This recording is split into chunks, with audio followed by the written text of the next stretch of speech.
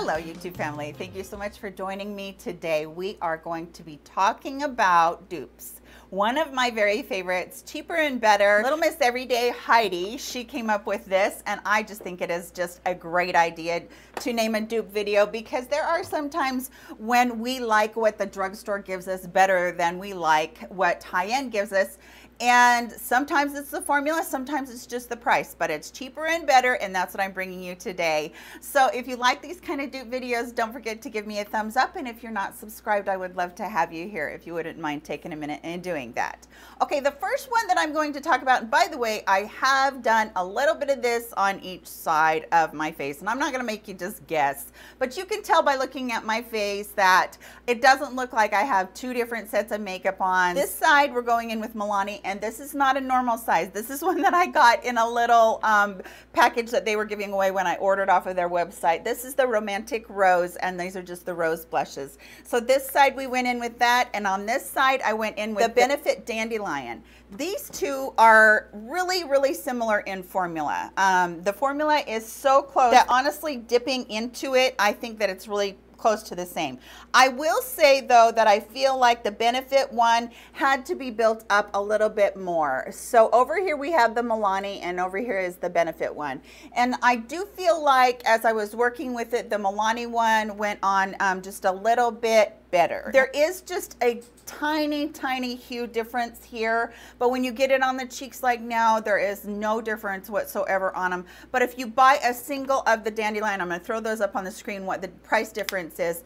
It's quite a bit. So for me, that's a no-brainer. I like the way that the Milani performs. It just looks a little bit better on my skin. The next one I actually already threw in a video, and I did it last week, so I'm not going to take a lot of time on this, but I will throw up a card so you guys can see what that video was. But this is the new Alter Ego palette and the Sultry palette from Anastasia Beverly Hills. I'm going to just hold these up so you can see. These are identical palettes, you guys. They perform exactly the same. They are outrageously gorgeous on the eyes. I think that I even liked the Temptress palette a little bit more because it just seemed to blend a little bit better, and it had a little bit less fallout as I was working with it. But honestly, I couldn't tell the difference. If you just gave me two down here and I didn't know what packaging they were in, I would not be able to tell the difference in working with these. So as far as that one goes, it's an absolute. This is 45 and this one is 16. So just wanted to throw that in here. The next one is one that I feel really strongly about. This one is so close. I cannot tell a difference one bit when I try both of these on my skin. And there is a little bit of a difference in color. You can see that this one right here from It, by the way, this is the It by Pores, and this is the e.l.f. translucent pressed powder. Okay, so there is a little bit of a color difference. You can see that the by Pores, the It one, has got a little bit of a creamy look to it, and then this one just has a more white look to it. But boy, on the skin, there is no difference. There's no difference in the way they feel when I put them in between my fingers. You guys, this to me, save your money, because I do know that everybody loves It Cosmetics, but when I'm putting my finger in, I almost feel like the e.l.f. is a little bit more fine. So for me, even though I like the It one and I've used it for years, the e.l.f. one almost surpasses it because it just feels a little bit creamier and a little bit softer to me. Okay, way back when the highlighting craze started, Laura Geller did her Gilded Honey Baked Gelato Swirl highlighter, and it was a metallic, and it was a super metallic, you guys. It's just one of those that's like, whoo-wee baby.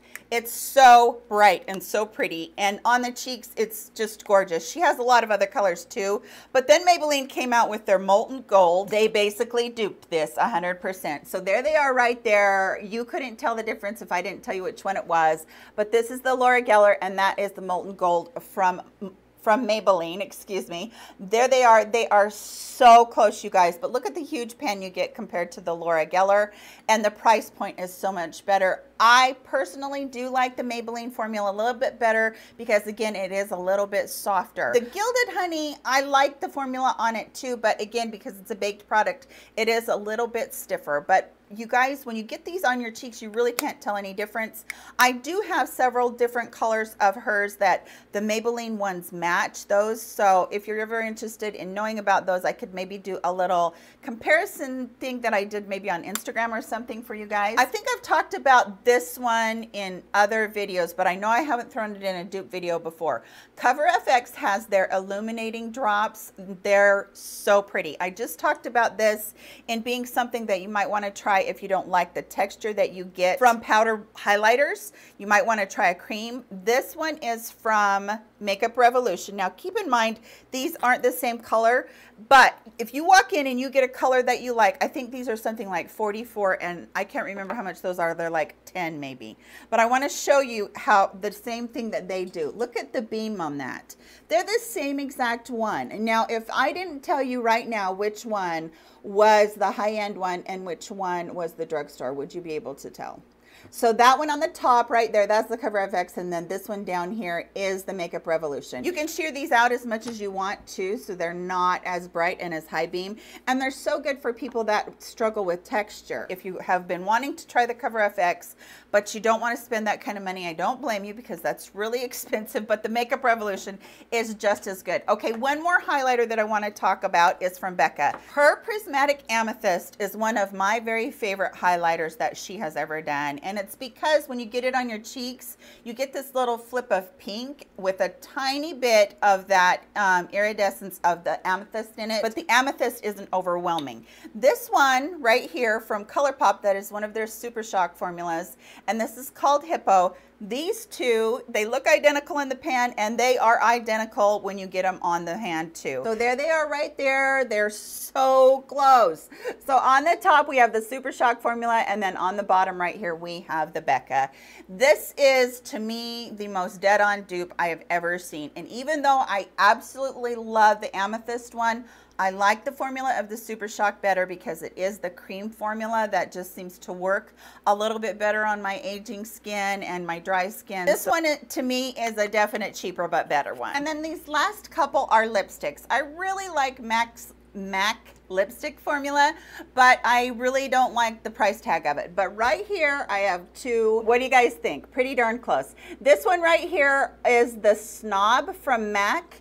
And then this one on the other side is Primrose from Revlon, and they are so close. Again, blue pink. I love blue pink. I just think it is such a pretty color. So close on the formula as well. The formula on both of these are really creamy. It's not a matte formula. I love both of those. I didn't even know that was there. I'm glad that I found it and I won't have to repurchase the MAC. And then again from MAC, this one is just a tiny bit off, but you guys, unperceptible when you actually get it on your lips. It just really shows the same color. This is MAC's Plum Dandy, and it is right there.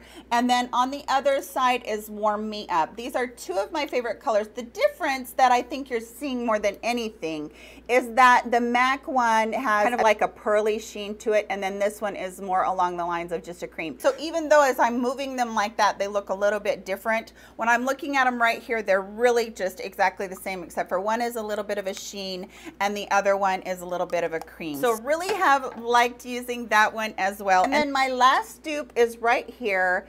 This one is from Clinique. This is called Plum Spice, and then this one from Revlon is called Plum Baby. And they are formula the same, color the same. They're so close to each other.